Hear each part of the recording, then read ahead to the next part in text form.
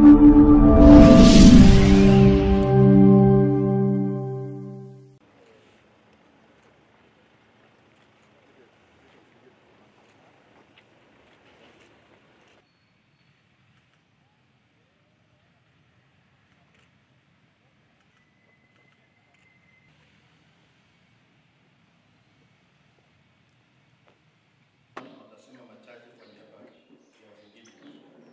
sababu ya wakati kulikuwa na wale walikuwa na mchezo moja nafasi tutarudisha kwenye. Asante. Merci sana.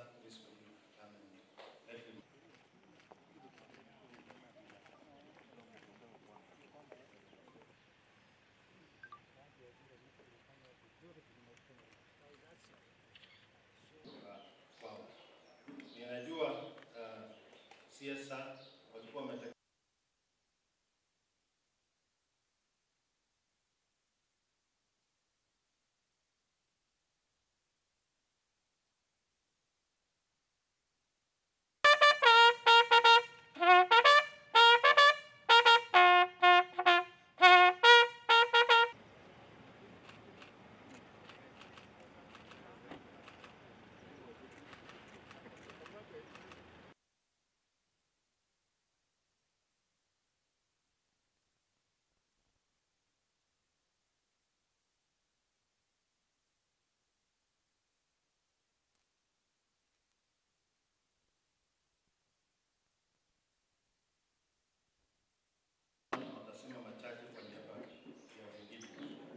kwa sababu ya wakati kulikuwa na wale walikuwa na mchezo moja.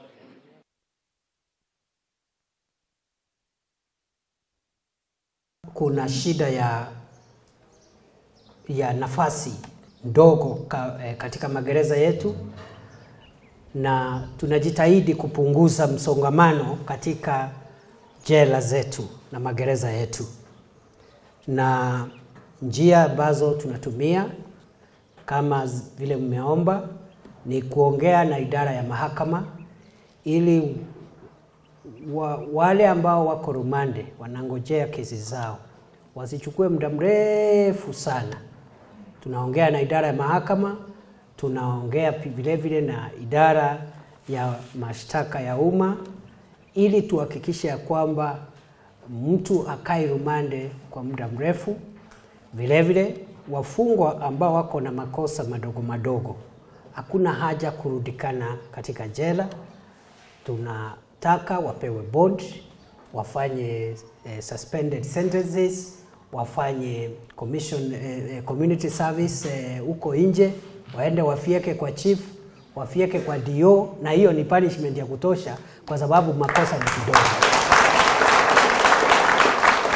Makosa ingine ni kidogo, unaenda tu tunakuambia jaji anasema miezi 3 kila siku enda pale tengeneza fieka hapo kwa sub chief.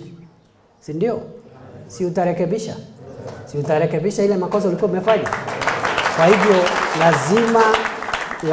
lazima PS na Commissioner General, we must decongest the prisons in our country. We must. We cannot have this, what we are having is disastrous because we have almost double the capacity that our prisons are supposed to hold. And it's not fair. We are even overloading our officers, and you can see even the facilities are not very good.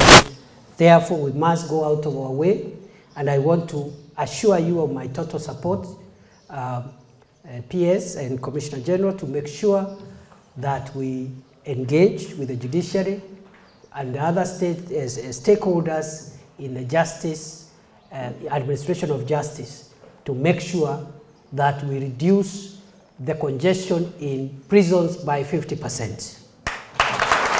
Vile uniform yenu si nzuri, na mimi siwezi ngojea task force iniambie ninunue uniform na naona uniform imechakaa.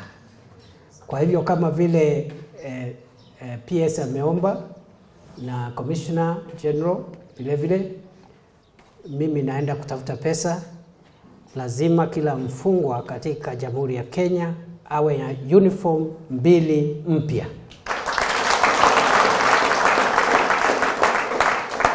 ndio usikae na nguo moja miaka mitatu imechakara. Sio hiyo hailinganishi na hadhi ya ubinadamu. So make sure you have new uniforms. I will go and look for the money and make sure that we make sure we kit every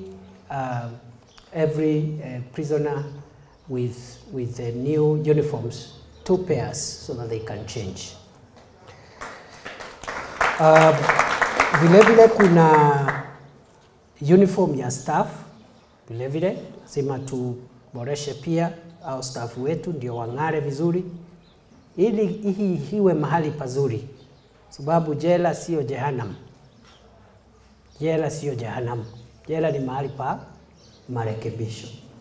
Na sisi zote, hata wale tuko pande hii, hakuna mtu hajafanya makosa. Kuna mtu hajafanya makosa? Ni vile wengine wanafanya makosa ambaye ni kinyume na sheria na wanapaswa kwenda jela. Wengine tumefanya makosa madogo which are not necessarily criminal activities, but ni makosa. Ndiposa Mwenyezi Mungu amesema, "Oh, I've sinned and fallen short of the glory of God." Isn't it? Si namna hiyo. Kwa hivyo sisi zote ni watu wa kufanya makosa. Asiyefanya makosa peke yake ni Mwenyezi Mungu. Na kwa hivyo jela sio jehanamu. Prison is not hell.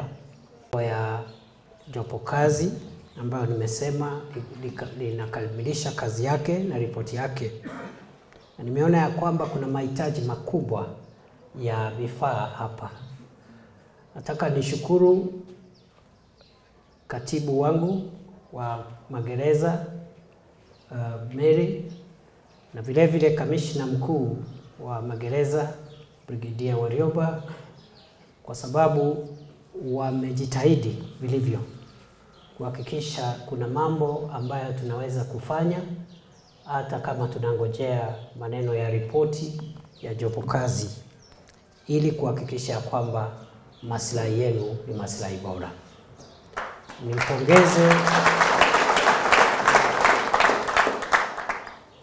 Nimpongeze sana PS na pia Commissioner General, kwa sababu tumekubaliana ya kwamba si vizuri wafungwa wetu na wale wako rumande kulala katika hali mbaya, na kwa hivyo tumeanza mpango wa kuhakikisha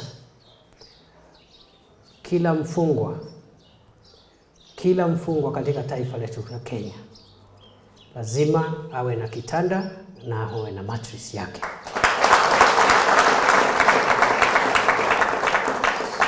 So I'm depending on you, PS and CGP, to spearhead that process to make sure that we succeed. The government will partner with the private sector and well-wishers to ensure that in the next few months, every prisoner in this country will have 1 bed, 1 mattress, 1 prisoner.